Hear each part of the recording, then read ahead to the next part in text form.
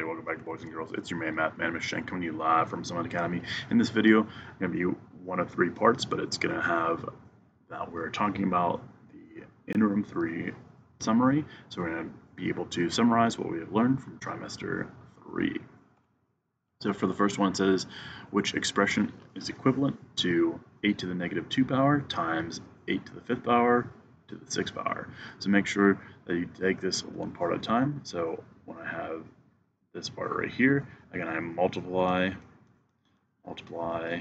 exponents, and so I'm going to have, that's going to be 8 to the 30, and then I bring down the 8 to the negative 2 times 8 to the 30.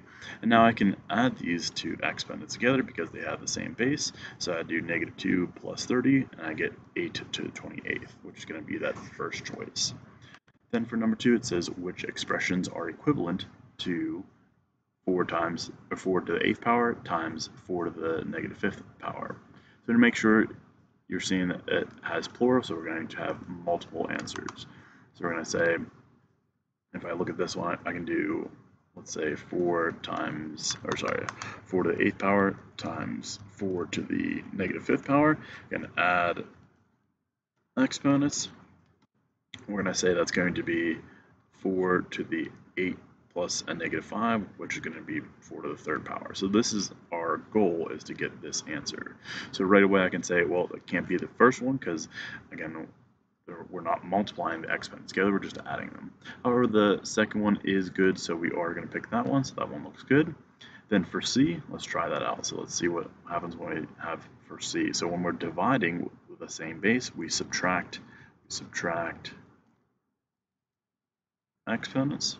So we do 4 to the 8th minus a negative 3, which is the same as adding 3, so that would be 4 to the 11th, which is not what we're looking for. Then for D, it already has 4 to the negative 3rd, which is not what we're going to pick, so we're not going to pick that one. However, same idea, we're going to subtract exponents, so let's say subtract exponents. And so we have 4 to the 8th minus 5, which is the same as 4 to the 3rd, and so we're going to say that one's good. And this one is the same as multiply exponents, so this would be 4 to the negative 40th power, which is not what we're looking for. So for just this one, we have 2 answers for B and E. Then for number 3, it says the population in Colorado is approximately 5 times 10 to the 6th power people. The population of California is approximately 4 times 10 to the 7th power people. California has how many times more people than Colorado? So what we're going to have to do is take these two numbers and divide. So we're going to divide these two values. And so what that's going to look like is this. I'm going to have 4 times 10 to the 7th power divided by 5 times 10 to the 6th power. So make sure, again, you can use your wonderful Desmos calculator. So let me pull that up real quick. And I can move it like here, we'll say. And so what I'm going to do is I'm going to type in exactly what I have. So I have a fraction, and I have in my numerator I have 4 times 10 to the exponent of 7. And then I have in my denominator, I have 5 times 10 to the exponent of 6. So again, make sure you can divide carefully. Again, notice how it's almost like they're dividing the two numbers together and then subtracting the exponents, but you should end up with just 8. So we're going to say this is going to be equal to 8.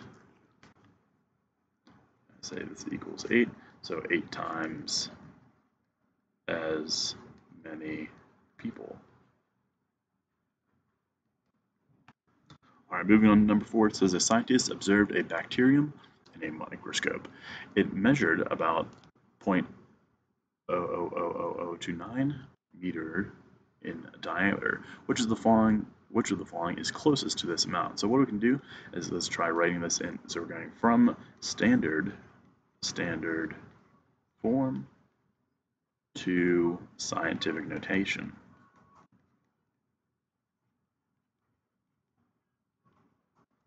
So what we're going to do is we're going to say, okay, well, I have 0.1234529 to 9. And what I have to do is I have to go in between these two numbers because, again, that number, when we have scientific notation, again, we have something like a times 10 to the power b, whatever it is. This number right here has to be in between 1 and 10. So it has to be at least 1, and it has to be less than 10. So what I'm going to do is I'm going to move it. So I go 1, 2, 3, 4, 5, 6 times. And what I can say is I have 2.9 times 10 to the negative 6 power because, again, negative exponent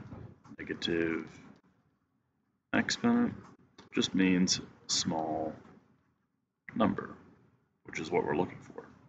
And if we're trying to say, okay, this is going to be our answer, notice how none of them are that answer, but it's saying which is going to be the closest to that. Well, I can say that, okay, it's not going to be these two because those have a positive exponent. However, these two are going to be close to it, but I have to figure out which one is the closest. So I can say, well, that's going to be A, since if I would be looking at a number line, I would say that, hey, if I have 2 times 10 to the 6, or sorry, 10 to the negative 6, and I'd say here's 3 times 10 to the negative 6. I would say this is going to be where my point is because it's going to be closer to this one here. Moving on to number 5, it says simplify the following expression and express your answer in scientific notation.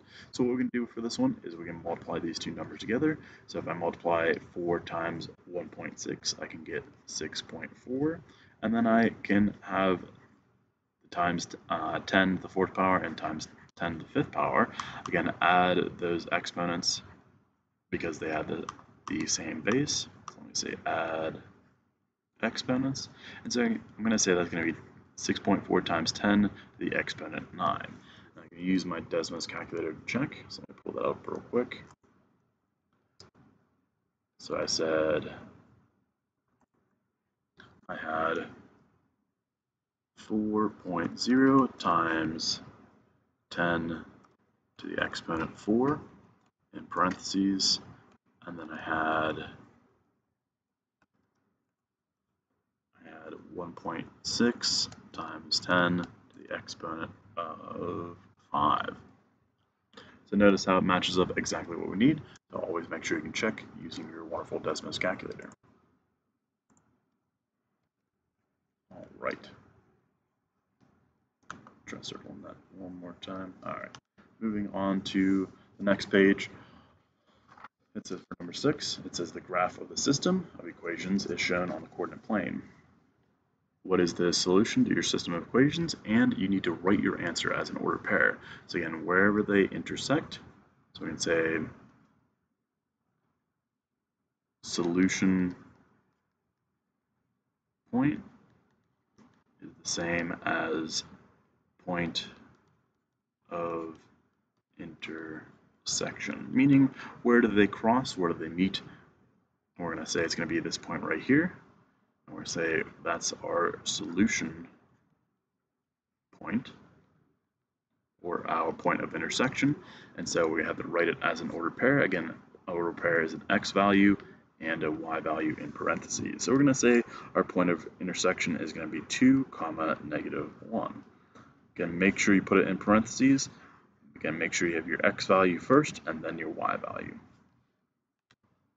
For number 7, it says consider the system of equations below. Which statement describes the solution to this system of equations? So what I would suggest you do is graph in Desmos. That way we can see the picture. So I'm going to switch over to Desmos. Let me put it right here, we'll say. And clear it out. Okay, so we're talking about the system. We have 2x plus 3y equals negative 60. And then we have our second line is going to be 2x plus 3y equals 120. And I don't see them right away, but what I can do is I can go over this little minus button. I can zoom out, so that way I can see my pictures. And if I notice, if I look at these two lines for these two equations, green and pink, I can say that they're going to be parallel lines. And so what does that mean for our answer? Well, when we look at these choices, we're going to say that they don't intersect anywhere. So let me write this down. So we're going to say they're parallel lines, meaning no solution. I'll try writing that separately, no solution. Because they don't have any point where they cross, so we're going to say it's going to be a C for that one. Then moving on to number 8, it's consider the system of linear equations below. So it gives us these couple equations. Again, make sure this is A5, so make sure you change that to 5.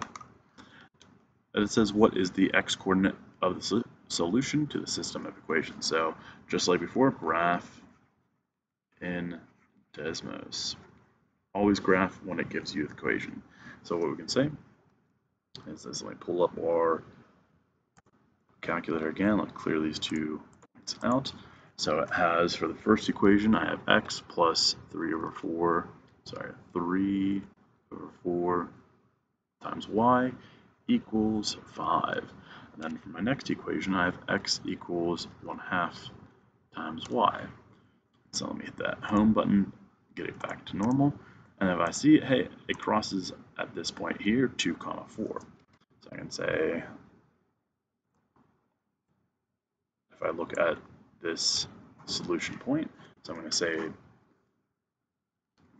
I say solution at, and I say the point 2, 4. Again, notice how it's an x value and a y value, and it's only asking for just the x, so it's only asking for that 2, so I just say 2 for that one. So just make sure you're careful when you're looking at that graph and looking at that point. Alright, moving on to the last one I'll do for this video. It says for number 9, the graph below represents y as a function of f. And what is the output when the input is 0? So it's just asking for this. It's asking for that y-intercept. Again, that's 2 things that it does. It's saying when x equals 0, what is your y-intercept? And it's when the graph hits the y-axis. We're asking what is going to be that point, and so what you can do is you can highlight your y-axis. I can say, hey, where does our graph hit? Well, it's going to hit at this point right here, so we're going to say that right here is our y-intercept. So it's going to be at y equals 2. So we're going to say the output for this one is just going to be 2. So make sure you can ask questions as they come up.